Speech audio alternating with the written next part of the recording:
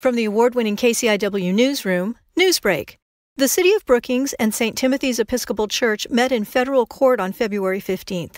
According to St. Timothy's sister Cora Rose, who is an attorney, counsel for the city, the church, and the U.S. Department of Justice appeared for oral arguments at the James A. Redden Courthouse in Medford.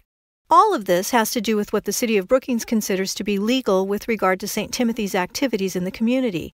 The city recently changed its municipal code and says, as a result, St. Tim's is operating against city law and has threatened to fine the church up to $720 a day for what it calls violations. So St. Tim's, backed by the Episcopal Diocese of Oregon, filed suit against the City of Brookings, citing First Amendment religious freedom rights. The judge in this case has 3 motions to consider. Each of the parties has asked for summary judgment for the judge to rule on the law in their favor. And the City of Brookings is also asking the judge to simply dismiss the case without trial. If the judge grants any of these motions in their entirety, the case will end, and the city's ordinance will either be legal or it will have been found to improperly infringe on St. Timothy's First Amendment guarantee of religious freedom.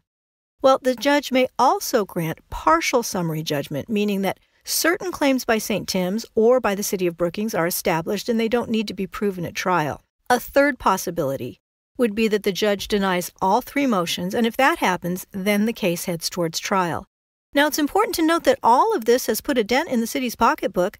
The city has already spent hundreds of thousands of dollars in legal fees, and there's no telling how much the final cost will be. This, of course, is an ongoing story, and KCIW will continue to bring updates as they occur. For KCIW News, I'm Lori Gallo Stoddard.